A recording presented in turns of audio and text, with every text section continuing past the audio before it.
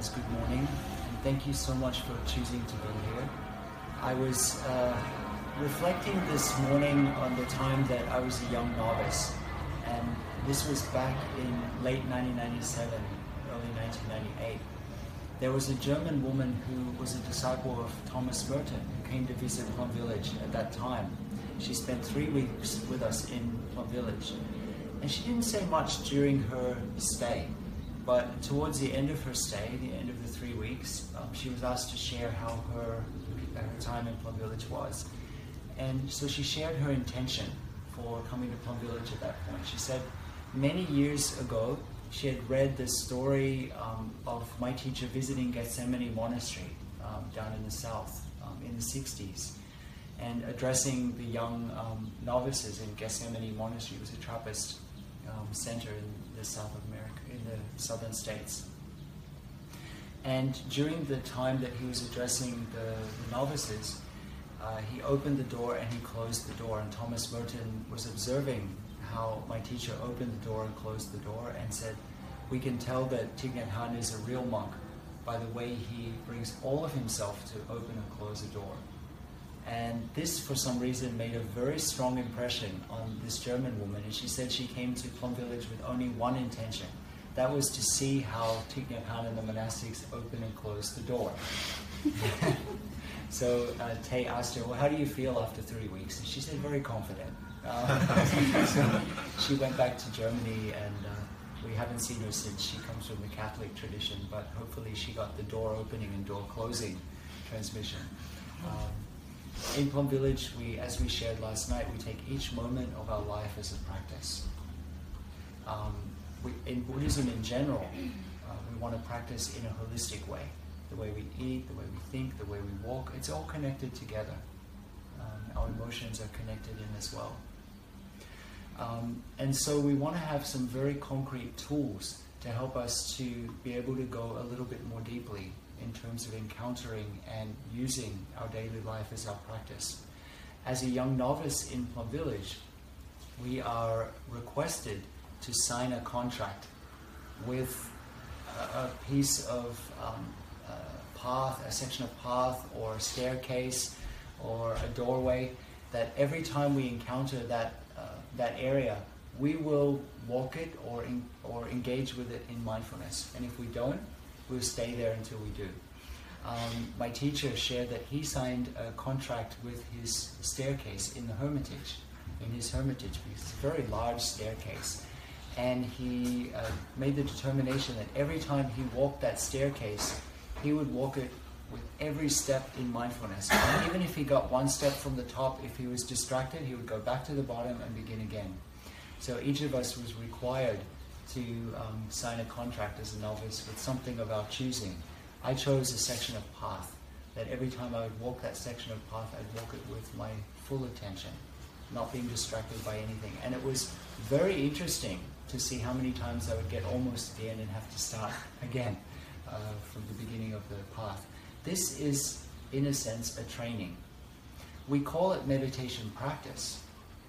And we forget that for musicians or artists, others, or even for chefs, there's a period of training. You need to learn, if you're a musician, you need to learn the scales. You need to learn the piece of music. And then once you've learned that, once it's become embodied within you, it becomes a practice. Somehow we don't make the connection with our own spiritual life. We think that everything just needs to click right away. And if it doesn't, I must be somehow dysfunctional in terms of meditation. Why is it not working for me? It must be working for everybody else. It's a training and then a practice. If you're a musician, we need to understand the way a piece of music has been written. And we play it exactly as it's been written. For a number of times, we need to understand the intention of the composer. And then, if we stop at that level, we will be a fantastic technical musician. We'll be able to recreate that piece of music over and over and over again, but our career will last only a couple of years. Because we're doing playback, radio style. We play it exactly the same way all the time. technically great, but there's something missing.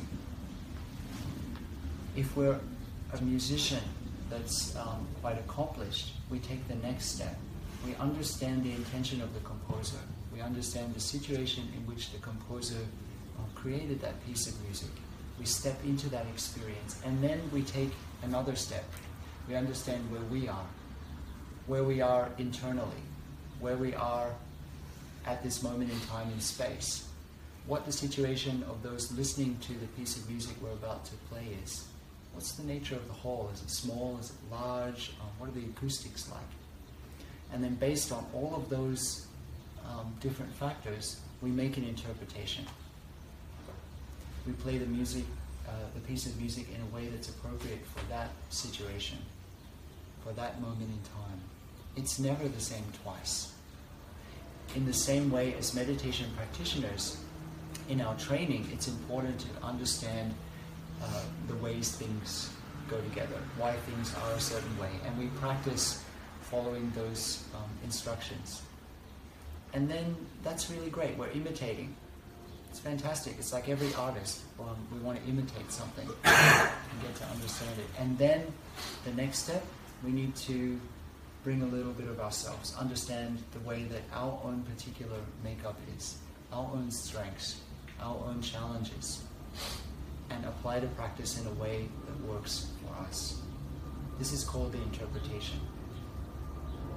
We call this, in my tradition, a Dharma body. In the beginning stages, we're taking refuge, in a sense, externally, in these conditions that we think are external. The Buddha, the Dharma, and the Sangha, we consider these things as external factors. And then, as our practice takes on a life of its own, we start to recognize these qualities also within.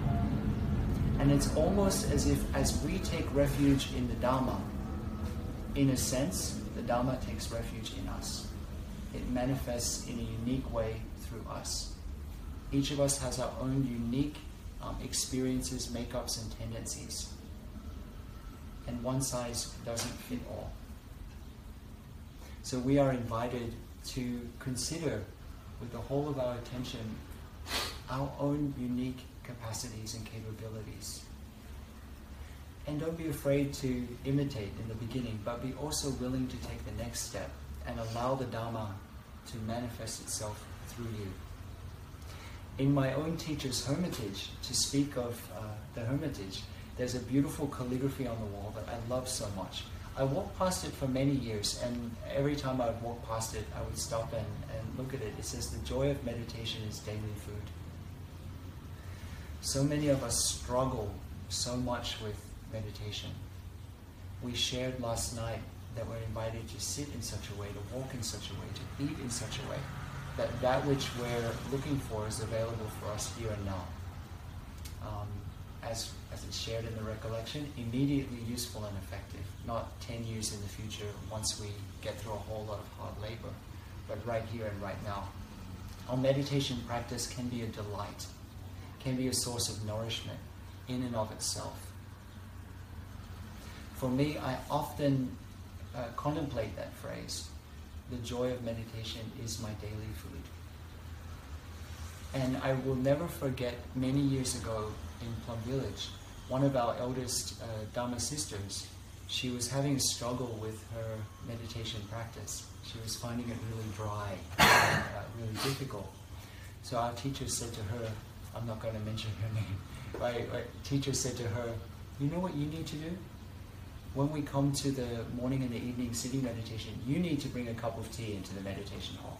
You need to sit there and drink a cup of tea and let go of all of these ideas about how your meditation needs to be, but just sit there and enjoy a cup of tea. That can be incredibly profound. So she found that so difficult to do in the meditation hall. Everybody else is sitting, and we have, at that time we had a person walking around to correct everybody's posture, and we don't use the stick in Plum Village, but we go around and correct the posture. And funnily enough, the brother who used to do that in our hamlet, he had a skin condition, and he always used to use Nivea cream on his hands. And so we would know, we could smell the Nivea cream coming All of us as young novices, of course, we're kind of young and tired. We were sitting like this, and we would smell the Nivea cream. And so Nivea cream has a particular association for me. So approaching our meditation practice with that sense of curiosity and delight can be a wonderful transformation in our attitude, and can help us to be able to be very fresh with what we're doing.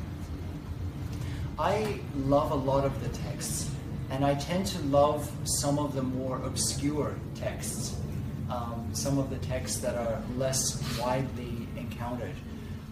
It might just be a quirk of my own personality, but I just find myself drawn to them. There's one text that I really love in particular. I picked up an old second-hand book at an old bookstore, antiquarian bookstore in Brisbane, Australia, years ago. This was 1995, I think. It was called Some Sayings of the Buddha by F.L. Woodward. And it's this tiny little book, and I've kept it all of these years. It's in very antiquated language, verily, thou, thys, and untos throughout it. But it has this amazing collection of very obscure little texts from the canon. One of the texts is from a collection of discourses called the Kudakapada, and in there it's basically called the Questions to a Novice. And for me, I also love the backstories to the sutras. Sometimes we read the text and think, oh, that's nice, and we don't consider who they were given to or the circumstances. And this particular text is a series of 10 questions, and it was given to a young novice called Sopaka. Sopaka was an orphan who was discarded by his family, and the story goes that after his mother remarried, the stepfather really hated young Sopaka and abandoned him in a charnel ground in a cemetery. And the Buddha came across Sopaka and basically took him in, fed him, took care of this young traumatized child, and really nurtured him and raised him within the Sangha. So these 10 questions were the Buddha's way of kind of testing Sopaka's insight after a number of years of practicing with the Sangha. I love the text so much that I wrote a book about it, and I think about it very often. The first of the questions is, what is the one thing that connects us all? And the answer that Sopaka gave is that all things exist on food. Everything exists on food. So we can read that on many levels. We think of, when we think of food, we normally think of edible foods, but there are also other kinds of nutriment. When we're talking about everything, we're talking about, of course, our physical bodies. We're talking also about our happiness, our sadness, our jealousy, our despair, our anger, our peace. It didn't just fall from the sky, but it has been nurtured in some way, consciously and most often unconsciously, or sometimes a combination of both. Everything exists on food. As we cultivate mindful attention, as we cultivate this open-hearted awareness to each aspect of our lives, I think it's almost impossible not to begin to see the importance of mindful consumption, to see the relationship between the things we eat, not only with our bodies, but through the other aspects of our being, which we'll get onto through this weekend, and what manifests both physically, emotionally, and spiritually around us. The teaching on nutriment is an incredibly powerful tool for us to be able to look at our situation and make choices that help us to be able to nurture that which we most want to see. We have a saying in Mahayana Buddhism, we are already what we want to become. Now, a lot of people think, oh, that's great, don't need to do anything, I'm a Buddha. And while in the ultimate dimension, that might be correct, in the sense that there's a part of ourselves that's unobstructed, that's clear, that's loving. We call this the Buddha nature. We have a seed, might be really tiny, but we all have a seed of goodness in our hearts, so does everyone else. But also the flip side of that is we are already what we have wanted to become.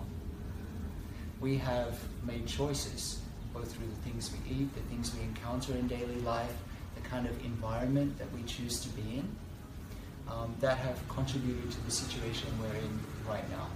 So the teaching of the four nutriments is a very concrete teaching of the Buddha to help us to look at our situation holistically. I feel it's incredibly fundamental. Last year, as I was sharing, I think with Group 2 last night, as Group 1 was having a tour, I was asked last year to give a series of 4 teachings for Tricycle Online. And I considered what to offer, and I looked at what other teachers were offering. And I realized as I looked around the quite vast and intricate, perhaps Byzantine Buddhist landscape in North America, that nobody was teaching on the four nutriments. And it is, in the Plum Village tradition, one of our core teachings. And I thought, you know what, I'm going to offer this teaching. So I offered a series of 4 teachings. I was a little bit hesitant, to be honest, although I had this motivation and this wish to offer it, because I feel it is incredibly powerful and useful, and we can apply it immediately. But it's new material for a lot of practitioners, and it's kind of confronting for some people as well, due to the graphic imagery that the Buddha used. However, I offered these teachings, and it seemed like people really benefited from them because it was material that was immediately able to be applied. So the teaching of the four nutriments can empower us to make choices that make sense for us. In the Buddha's teaching, in the canon, there are so many different teachings and practices. And in my own Mahayana tradition, we have these paradoxical vows. We say one of the vows is Dharma doors or practices are unlimited. They're uncountable. I will master all of them. So when I reflect on that myself, I think, goodness, we have trouble following our breathing. How are we going to master all the practices that are there? In the texts, the fundamental text, the Buddha offered 40 different kinds of meditation. In the Mahayana text, it said 84,000 different Dharma doors or practices. How are we going to master them all? So I'm comfortable with paradox. I find it's interesting, and I find my mind wants to swing to either way or another. I'm going to master them all, okay, everything contains the one, or just focus on the limitless thing. Oh, I can never do it.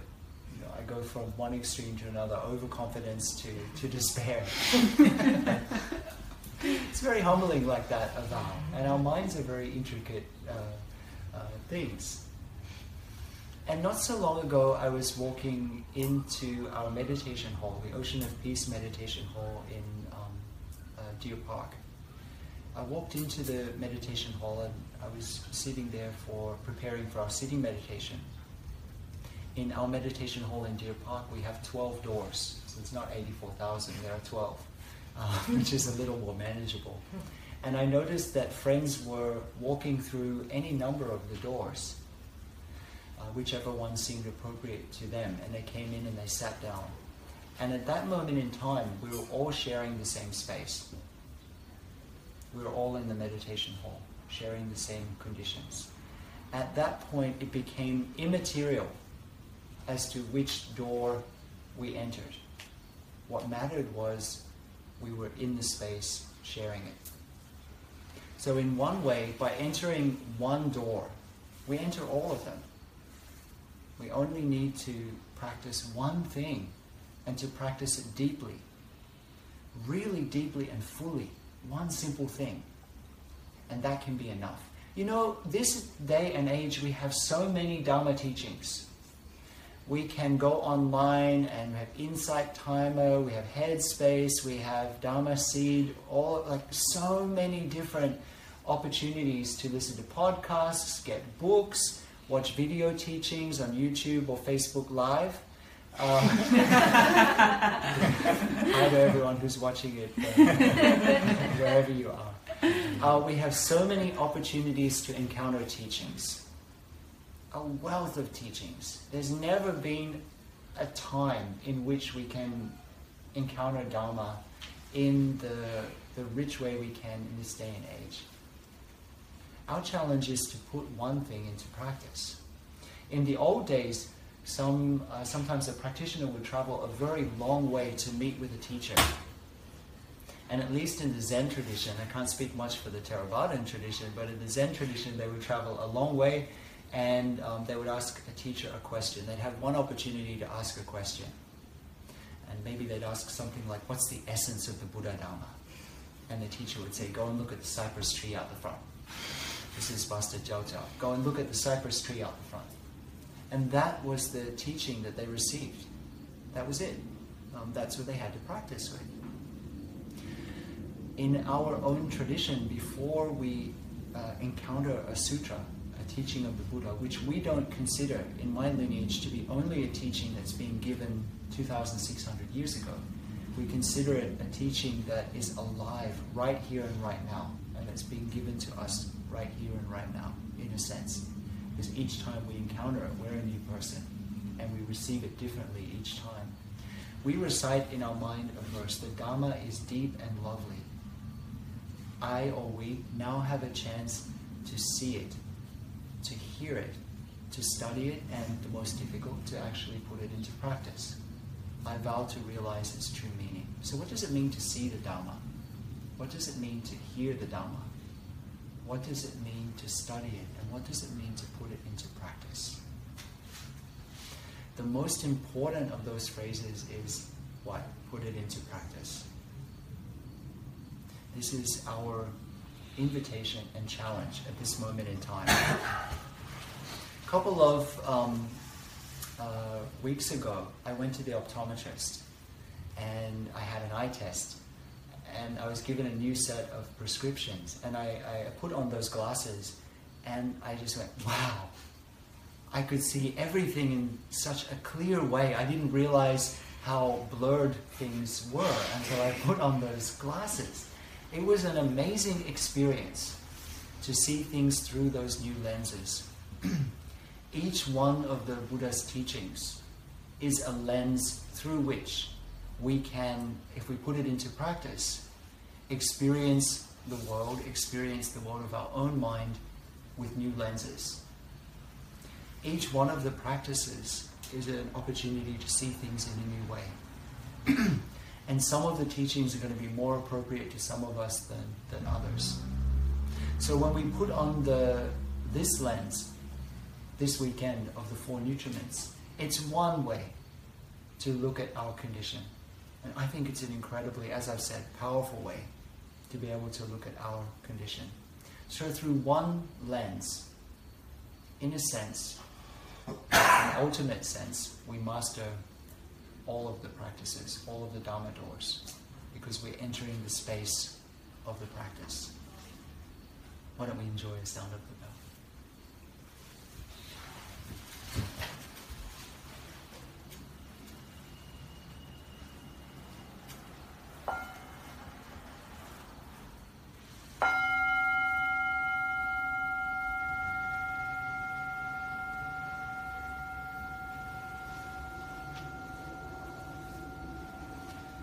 In the Samyutta Nikaya, in the Pali Canon, and in the Samyutta Agama, in the Taisho Chutipaka, the Mahayana Canon, there's a sutra called the Discourse on the Sun's Flesh, or the Discourse on the 4 kinds of nutriments.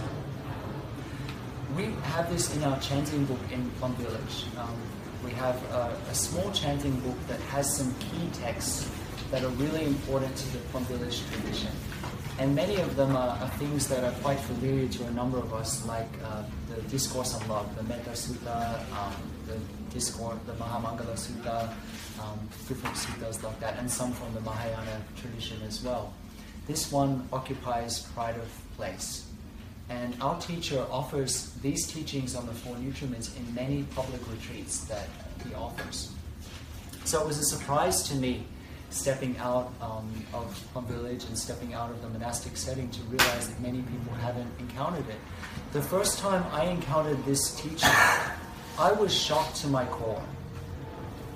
I literally was taken aback at the graphic imagery in this sutra.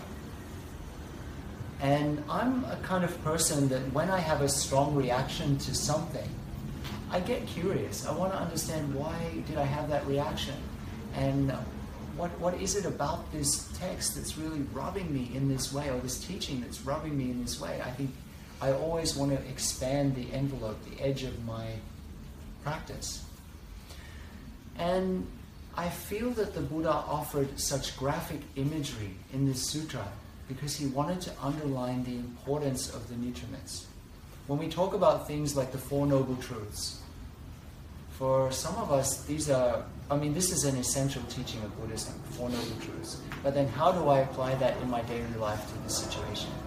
The Four Nutriments is a very concrete way to be able to apply the Four Noble Truths. What is the cause of my current situation? Whether it's a difficult situation or a joyful situation. What's the root of that? And so on. We need to understand the connection between what we consume, as we shared earlier, and what manifests physically, emotionally, and spiritually within us. What do we experience in this moment? Are we experiencing something that we call happiness, peace, jealousy, despair, anxiety? What do we name it? So let's take a moment to just connect in with what we're experiencing it. And how do we experience it in our body? What does it feel like?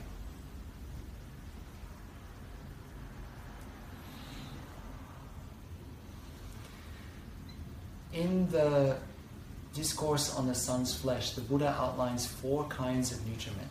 And they go from a kind of gross, a very easily encountered form of nutriment, to more and more subtle layers of nutriment. And they're all connected together.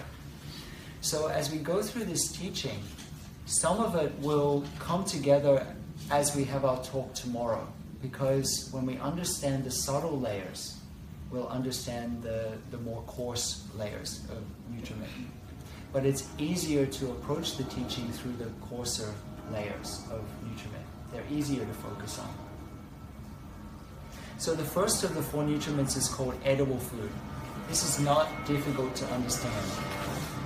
It's the kind of food that we put in our mouth. Although, let's be honest, it can be argued that some of the things we put in our mouth are not really edible foods. So edible food, the things we put in our mouth.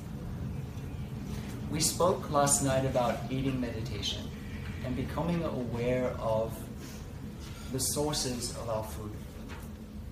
Becoming cognizant of when we call something or recognize something as a carrot.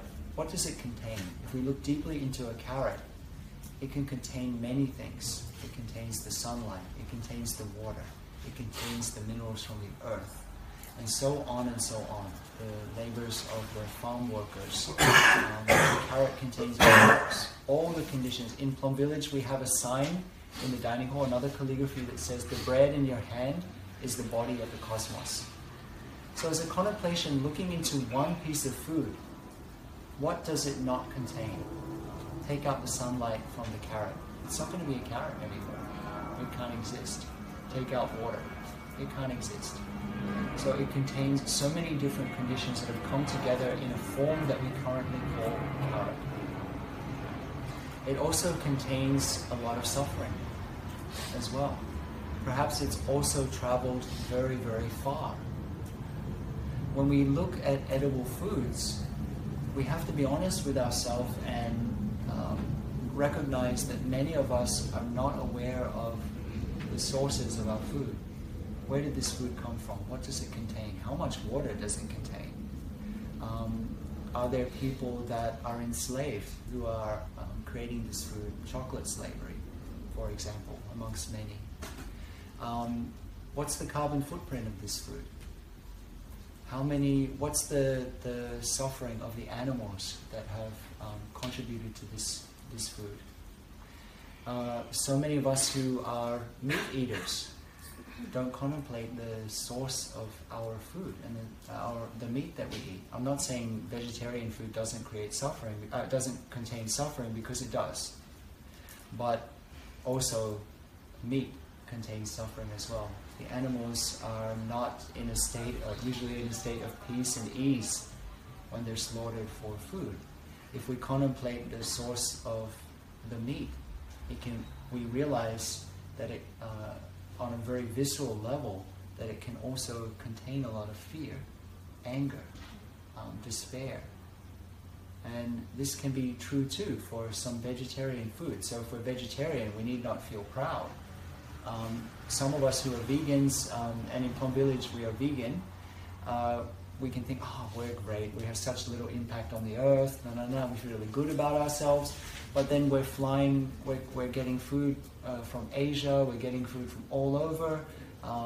We don't consider the condition of the farm workers, all of these things. So we need to look with open eyes at the sources of our food. When we ingest foods that contain a lot of suffering, that enters into us in some way, even if we try to just blank it out and ignore it. As many of us do. We just, people say, oh, I don't want to think about where my meat comes from, or where the food has traveled from and things. I just want to eat. Okay, that's where we're at. But we ingest those energies in some way because they're part of the food. There's a continuation in that. So as we become aware of edible foods, we look at the source of the food. We look at what it contains, the joys, the whole universe, including suffering.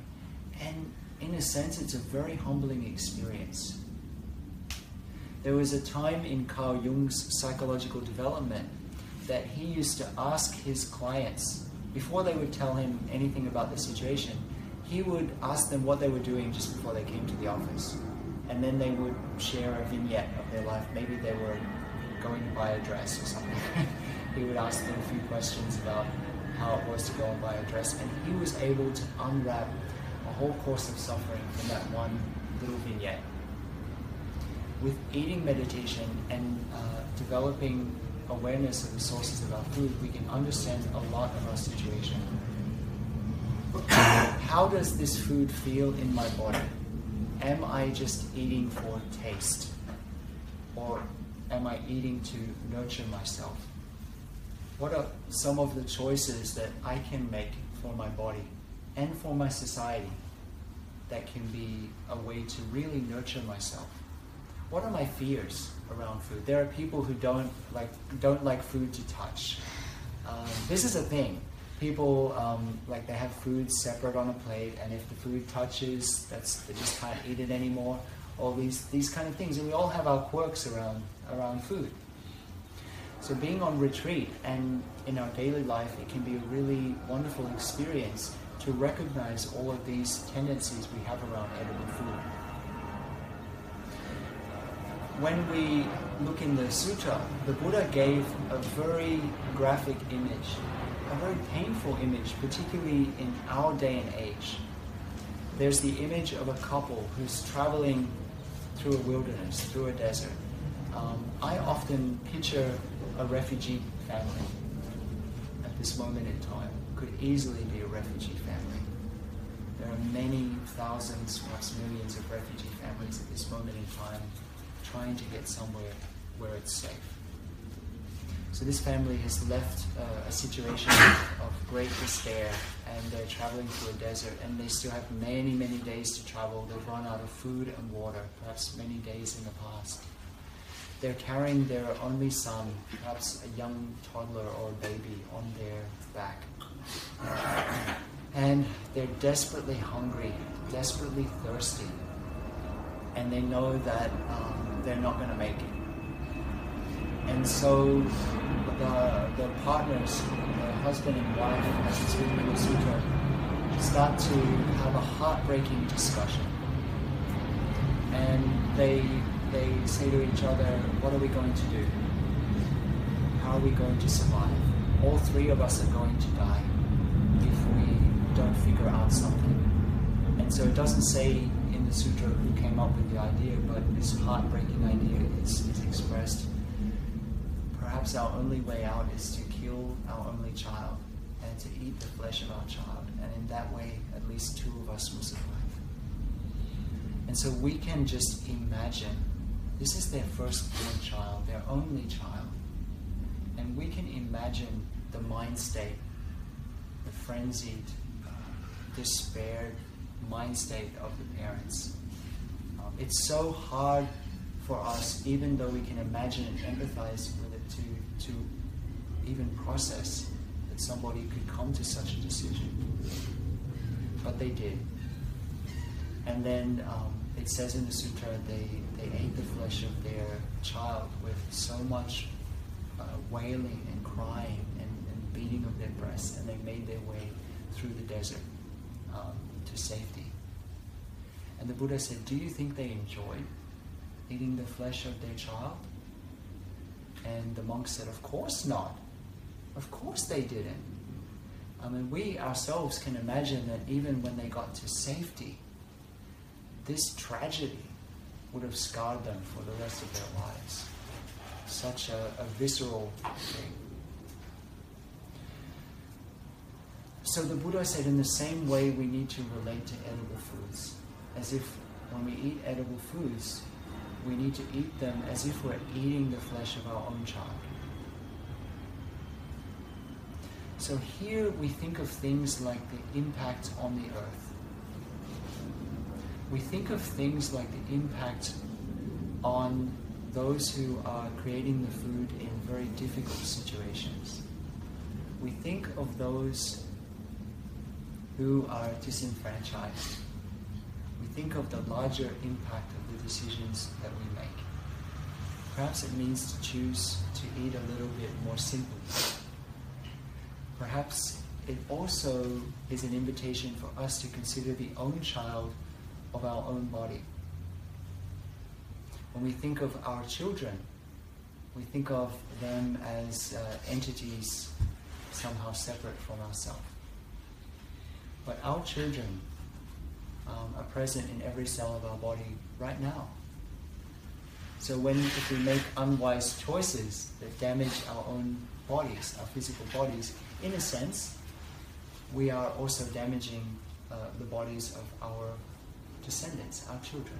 So choosing to nurture ourselves in this way, making good choices in terms of edible foods, is also nurturing our descendants, whether they're physical descendants or what we call in our tradition continuation bodies. We all have different transformation bodies. There's the you that's sitting here right now, there's the you in the mind of your family, there's the you in the mind of your co-workers, there's the you in the mind of your friends, and all of these different aspects of yourself that people are in contact with.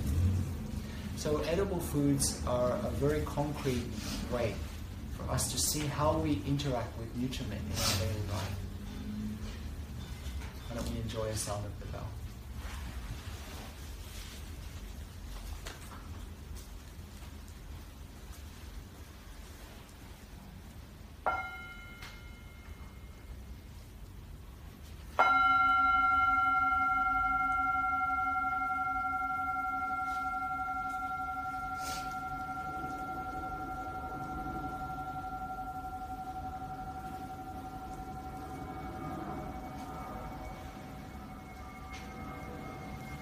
The second kind of nutriment is something that we call in English sense impressions. It's a translation of the Pali term, and literally it means, it's basically the kind of foods we take in with our eyes, our ears, our nose, our tongue, our body, and our mind. In Buddhism, we consider the mind is also a sense, because without consciousness, we can't interact. Our senses, the other senses don't work. So our mind is also considered to be a sense base. Sense impressions are the things we see, the things we hear, the things we smell. And it basically means, when we're talking about sense impressions, we're talking about the food of contact.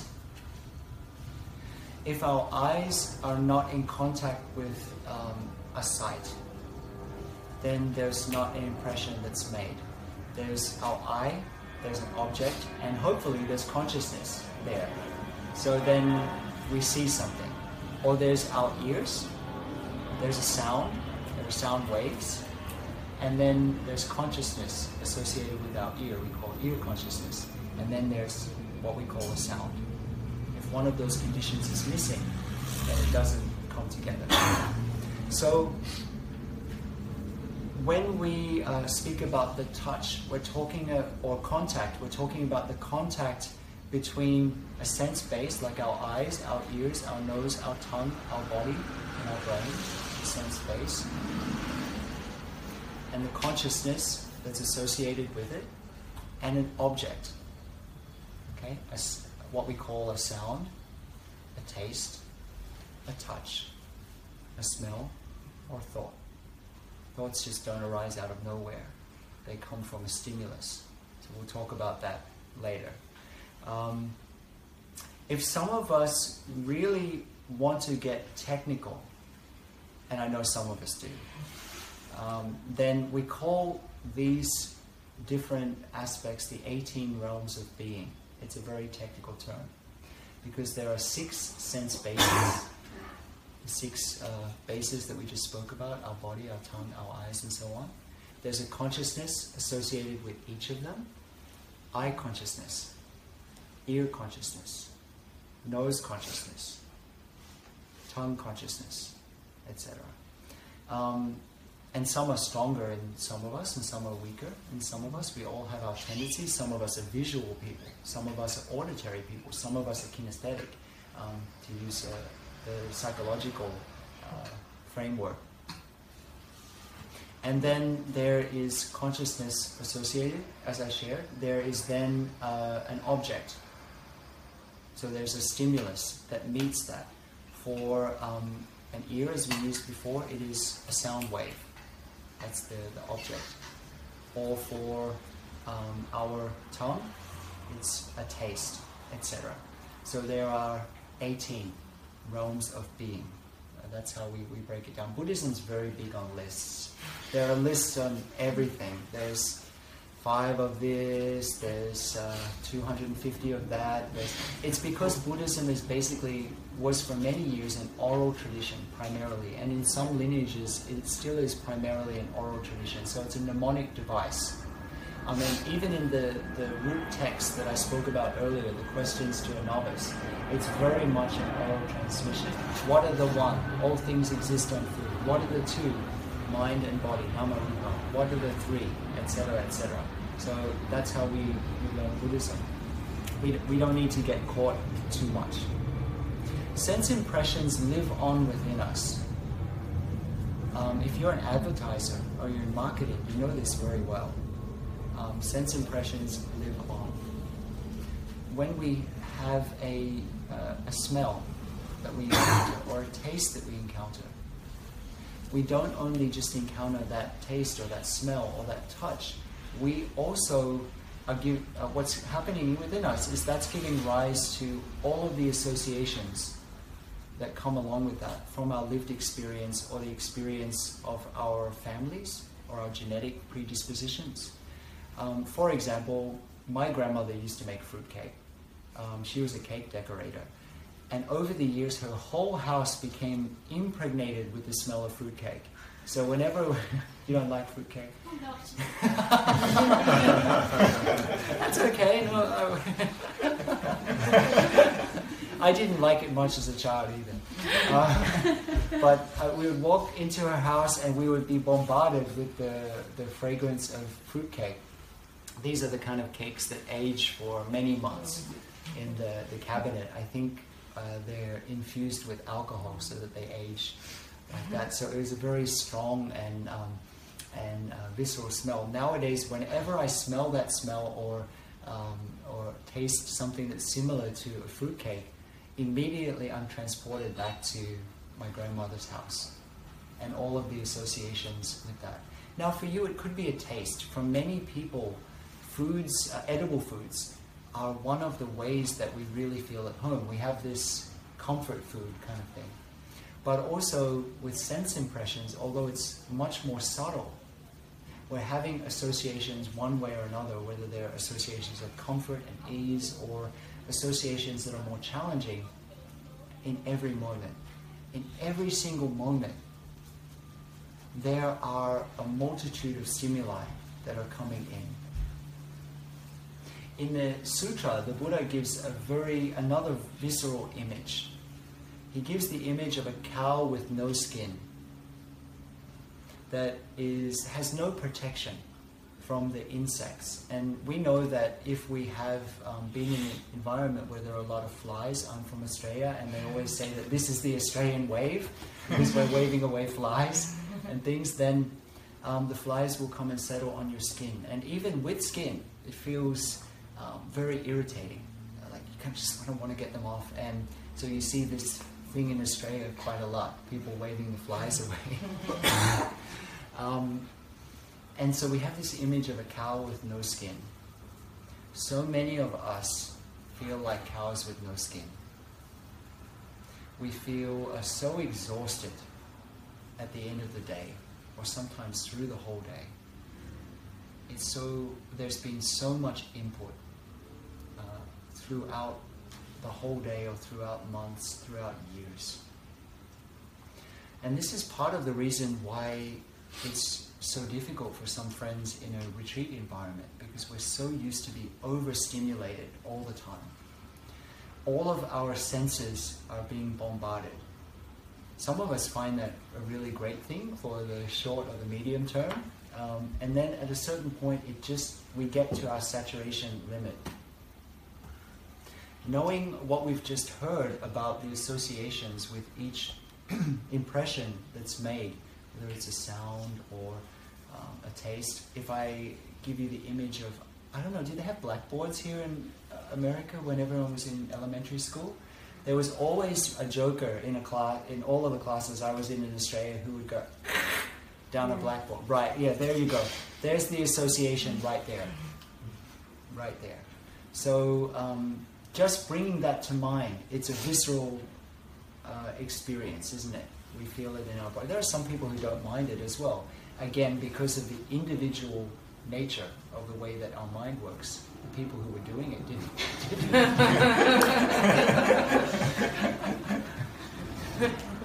So as we get more cognizant of sense impressions, as we start to bring awareness in our daily life, and this retreat is an ideal opportunity to do that, start to notice the things that we see. I see a person in front of me. I see a person smiling. I see flowers. I see a Buddha image. I see a carrot. I use that example. Or I'm hearing this, I'm hearing that. And we start to also recognize the responses that we have to them. Whether it's a pleasant response. Oh, I remember my grandmother's house. And I remember she did this, she did that. It's a pleasant association. Or it just is what it is. In the beginning stages, a lot of things seem like neutral. Or it's something that is unpleasant. Then we start to get a little bit more cognizant of the inner landscape that we're dealing with constantly on an unconscious level. Most of us are not aware of these things that are going on all the time. And so for me, I find it really important in a retreat setting to slow things down and to become aware of these sensory impressions. So that and recognize our reactions to them. So that when we come out of the retreat center, we begin to be able to make choices that create an environment around us that's conducive to what we want to manifest. We shared earlier, what is it, we are already what we want to become. So what is it that you would like to become? We'll speak a little bit more about motivation tomorrow, because it's the third form of nutriment, but this is an important question. Why are we a practitioner? Why do we meditate? If we have a response to that, maybe not the answer, but even a response to that, then it becomes quite easy and delightful to make choices that make sense for us. For example, if we know that at this moment in time, watching CNN all the time is not nurturing peace and joy in us, that we're feeling overwhelmed and torn into 1,000 pieces. Nothing against CNN. I use it because it's a cable news channel. Then we know what we need to do. Now this can be challenging as well, because let's face it, some of us know what we need to do, but It's a little bit like licking honey off a razor blade. We know the razor blade is there, but the honey is really sweet. So we need to be a little bit compassionate towards ourselves. It's okay. We know that maybe we're not like perfect at this moment in time. We're works in progress, and it's okay. The simple fact that we're willing to bring some awareness to an area of our life, that is something to celebrate. And I feel that being real with where we are, that's the most important thing. Not trying to pretend to be something. So it's okay if at this moment in time we recognize, you know what? Cable news is going to make me feel upset, but I want to feel upset. That's okay. It's the first stage, recognizing. And then over time we start to feel like, well, every time I feel like that, I just get completely burned out. I want to punch a wall, or I want to go and eat a pint of ice cream. These kind of things. I feel like the whole of the West Coast is about to be hit by a nuclear bomb. All these kind of associations go through us, and then we ask ourselves, why am I doing this to myself? Why am I doing this? And then if we're an intelligent person, which we all are, we start to say, well, you know what? It's okay, I'm going to make a different choice this time. In the technical term, we call this renunciation, which sounds like a really heavy and big thing. But basically, it's simply understanding that this is old and played out. This has been done 1,000 times, same result, and so I'm going to try something new. So we create an environment around ourselves that's conducive. I encourage all of my friends to consider a technological sabbatical for at least 1 hour a week. That's doable. That's really doable. Don't look at me like it's not doable. It's doable. Just turn off your mobile devices for an hour. And yeah, just notice how things slow down. We have this, they call it FOMO.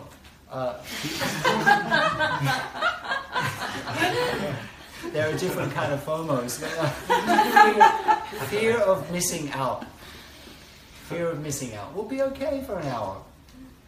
And slow things down. Recognize what's there. And know also that it's challenging. In one of the most important sutras in the Mahayana tradition, I'm a bit of a sutra nerd, I'm just going to come out and say it. In one of the most important sutras in the Mahayana tradition, again, an overlooked one, it was the second sutra ever translated into Chinese. Funnily enough, by an Iranian monk. We have to thank our friends in the Middle East for the preservation of Buddhism. In the Silk Road Buddhism, they made so much of a contribution. This monk's name was Anshigao. He was from Iran, and he translated this discourse called the Sutra of the 8 Realizations of Great Beings. Second sutra into Chinese. The first one was the Sutra of 42 chapters. In this sutra, there's one line that I love so much, and it's so appropriate right now. That is, our mind is always searching outside of itself, and in that way can never feel fulfilled. We're always looking for the next thing, whatever that next thing is. The thing that's going to fix us or make it all better. And you know what? The Buddha's teaching is that it's not going to make it better. Maybe for a little moment in time there'll be this temporary relief, but the heart of the Buddha's teaching is, you know what? Don't seek small comforts. Seek the real comfort. Go for what's really going to be lasting. And it's not these little things like just one little splash of soy sauce. Oh, it would just make this dish hot. Or one more cup of coffee. Or Giovanna won't let us have any creamer in our coffee. How about Solange, what am I going to do? If I could just have a little splash of anything really, even if it was almond milk, it would be okay. All of these small comforts, that's where we are. And so our mind is always searching outside, and we are hardwired in that way. So let's be a little bit compassionate, or a lot compassionate. Let's accept all parts of ourselves, because we want to bring all parts of ourselves to the practice. Our practice is not a practice of transcendence, it's a practice of transformation. We've grown up with the idea of holiness as being walking on clouds and harps and all of these kind of things. Holiness in our day and age means being real with the whole of our being a real human being, and choosing to transform not to transcend. This is the heart of Buddhist practice. We cannot get rid of something, our anger, our jealousy, our sadness, but we can choose to transform it into wisdom. We'll talk more about that tomorrow. But in terms of our mind searching outside of itself and being a little bit humble, I was delighted to come across a series of 11 studies, psychological studies that were done and released in 2014. So I'm just going to read a couple of excerpts because some of us might relate to this. So it says, most people are just not comfortable in their own heads. That's coming as a shock. I mean, isn't it? According to a new psychological investigation led by the University of Virginia. The investigation found that most would rather be doing something, possibly even hurting themselves, than doing nothing or just sitting alone with their thoughts. In a series of 11 studies at the University of Virginia, it was found that study participants from a wide range of ages, from 18 to 77, so it's a pretty wide range of age, did not generally enjoy spending even brief periods of time alone in a room with nothing to do but to think, ponder, or daydream. I would say having nothing to do is meditation. To think, to ponder, to daydream, that's up for question. But pretty much where they're describing in the first part of that phrase, meditation. Some even prefer to give themselves electric shocks.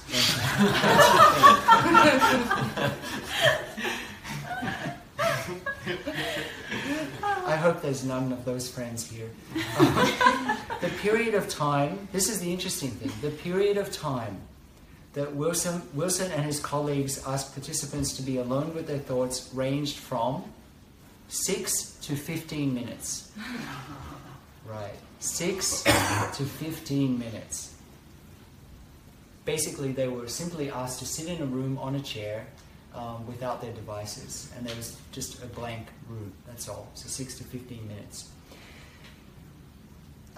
He does not necessarily attribute the difficulty that people had with this to the fast pace of modern society or the prevalence of readily available electronic devices such as smartphones. Instead, he thinks the devices might be a response to people's desire to always have something to do. Refer back to the sutra. There we go. There's a whole lot of things here which I won't read. The researchers took their studies further after recognizing people's difficulties. Because most people prefer to have something to do rather than just think, they were then asked, would you rather do an unpleasant activity than no activity at all? The results show that many would. Participants were given the same circumstances as most of the previous studies, the blank room, the chair, but with the added option of administering an electric shock to themselves by pressing a button. 12 of 18 men in the study gave themselves at least one electric shock during the 15-minute thinking period. By comparison, 6 of 24 females shocked themselves. Now, don't feel proud. It does say something about the way that brains are wired, but... Probably the ratio of men and women in this room right now. Could be. And interestingly, all of the participants had received a sample of the shock prior to the experience and reported prior to the experience that they would pay to avoid being shocked again. But within that 6 to 15 minutes, they had reversed their position and decided to give themselves a shock just to have something to do. So in summary, the mind is designed to engage with the world. Even when we're by ourselves, our focus is usually, habitually, on what we consider to be the outside world. And without training in meditation, which are difficult for many, most people would prefer, their innate preference is to engage in external activities. So as meditators, I like to think that we have a different preference, or we're creating a different scenario.